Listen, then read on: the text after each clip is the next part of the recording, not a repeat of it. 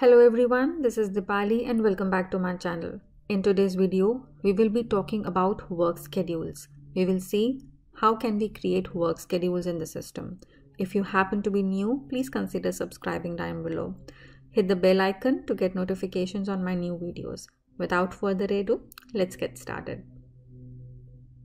In order to create the work schedules, you have to go to Manage Data. From the Actions, I'm already in there, and in the Create New, search for Work Schedule. Here I see multiple options and few of the mandatory fields which are marked with the red asterisk. I will start defining these fields one by one as I proceed. The external name, let me just give any name which I want to give to this particular work schedule object, maybe as TB underscore 8 hours 5 days. This is just how I would like to name this work schedule, and I will add other fields which would also define that this particular work schedule is 5 days a week and 8 hours every single day. Starting date could be anything, or the date which this work schedule should be available to be applied to the employees. I am giving 1/1900 so that anyone in the system can use it. I am not defining or restricting this particular work schedule based on the country. If I select any particular country here, say for example, if I just select Afghanistan here, then this particular work schedule will be available to employees who belong to any legal entity in Afghanistan. So I don't want to restrict the work schedule to any particular country, so I'll just leave it as is. Next comes the model, and this is what we have to understand when we are creating any particular work schedule. I have three options here to define a model of a work schedule. It is simple, period, and schedule. Now, what is a simple work schedule? Let me just select it and show you. So if I click on simple, you see there are a few more fields that pop up here. 5 of these are average fields, which says average hours per day, average hours per week, per month, and per year, and average working days per week. These fields are needed in the calculation for the payouts. It is always good to define these fields, and we can see in the help section, this question mark icon that you see here gives the help for these particular fields to get the values that these fields should accept. So it says that you can enter a figure, a relevant figure between 0 to 24 to 2 decimal places. So it says average hours per day. I want my average hours per day to be 8 hours per day. Average hours per week would be 40 if I'm working 5 days a week, and per month would be 40 into 4, right? Considering 4 weeks in a month. But then this calculation again would vary, because there are 31 or 30 days in a month, and we just cannot replicate or just multiply by 4. There would be few days left, so there is a different way to calculate these, and this is all done in the pay calculations. And it says per month 168, for example. Average hours per year, if you see this, it says you can enter a relevant figure between 0 to 8784. These are the average hours per year that this field will accept, and we can give 2 decimal places. This entry is required if you want to use the time account payout feature. So if the time account payout feature is enabled in the system, it is important to give this particular field, else the calculations would not be correct. So maybe I can give 8700. You can also give as per your requirement. It says average working days per week is 5, and work schedule days for simple model. So here I have to define how my each single day will look like. So I will say day 1, planned hours decimal, planned hours and minutes. So it's how I want to define the planned hours. So I want to define the planned hours as 8, and if you see here, if I just give this value, the value under planned hours in minutes in the particular format HH:MM gets defaulted. So I will define 5 days with 8 hours every single day.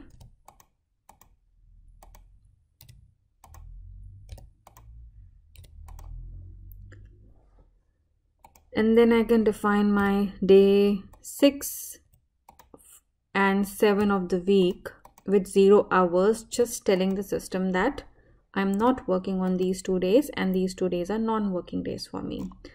I'll just copy the external name and give the same in the external code as well. And if your work schedule is an individual work schedule, you can set it to yes. In my case, I'll just leave as is and I'll click on save. It gives me the error, external code should not be longer than 10 characters. Are you sure you want to continue? Yes. Okay, just to give you a background of it, why I get this error. External code should not be 10 characters because in the EC side, this is all good. I can have an external code which is more than 10 characters. But when it comes to the integration of the Employee Central with the SAP Payroll, the name of the work schedule in the SAP Payroll side should match exactly to the name of the work schedule in the EC side, and hence I get that error. This work schedule will not be replicating, or there would be errors if I'm using SAP Payroll. So in my case, I'm just showing you for demo purposes. So this is all good. So just make sure your name is within 10 characters if you are using SAP Payroll. So now what I'll do is I'll just go to take action and make correction.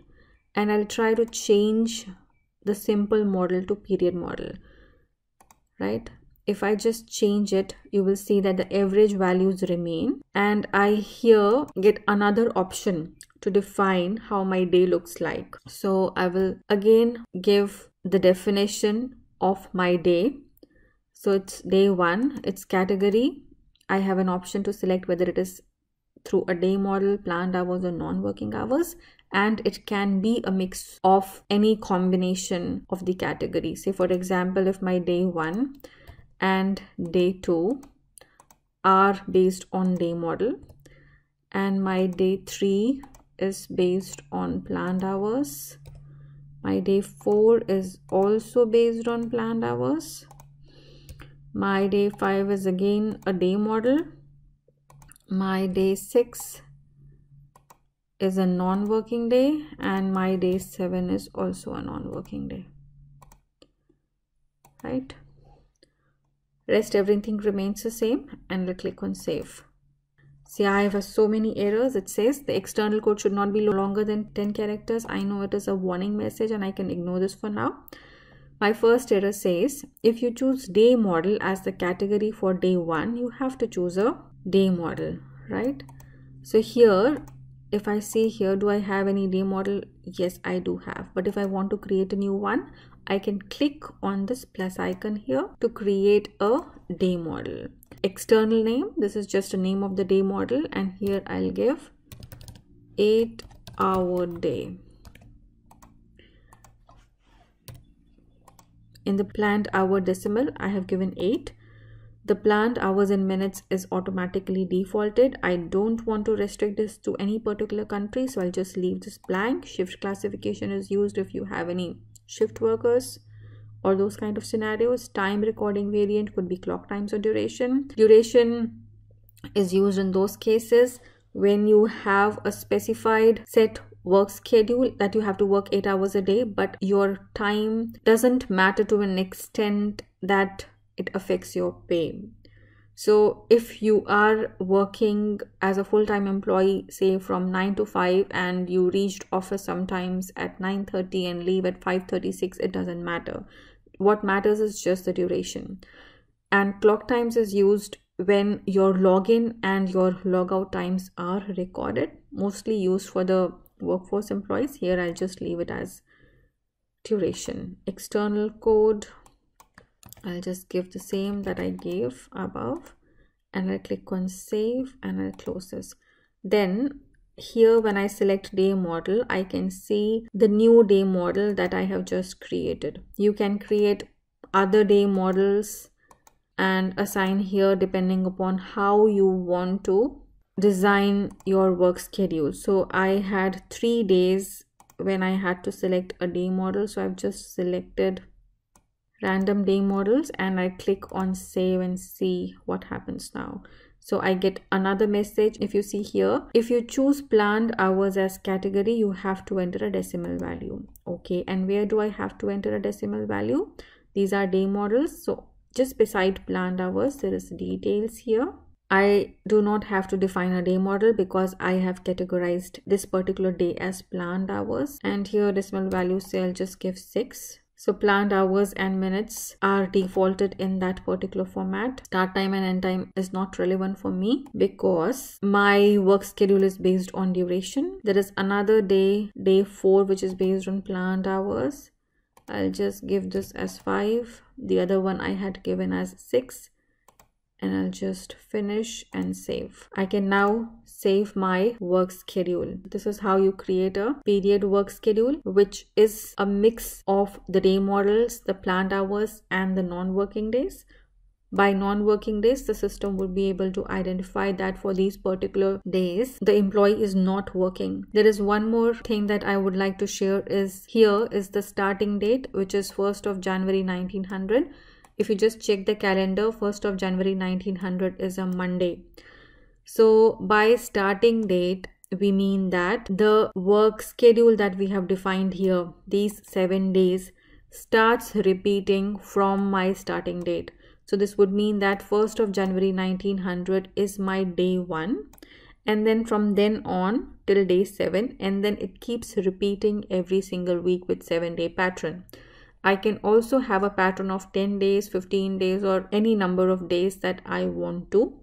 I can create here by take action, make correction, and I add another day as 8 and 9 and 10 based on planned hours, and I can define my planned hours here as 7 hours.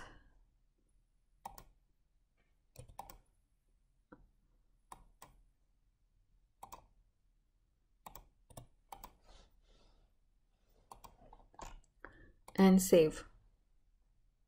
So this is how you create a period model, and this period model will start from 1st of January 1900. If I change this date to say 1st of January 2020, then this particular work schedule will not be available in the system. No, the admins will not be able to select it to assign it to the employees because the creation or the starting date itself is 1st of January 2020. Any date before 1st of January 2020, this work schedule will not be available. If, say for example, my 1st of January 2020 is a Wednesday, so my day 1 will be a Wednesday and it will not be a Monday.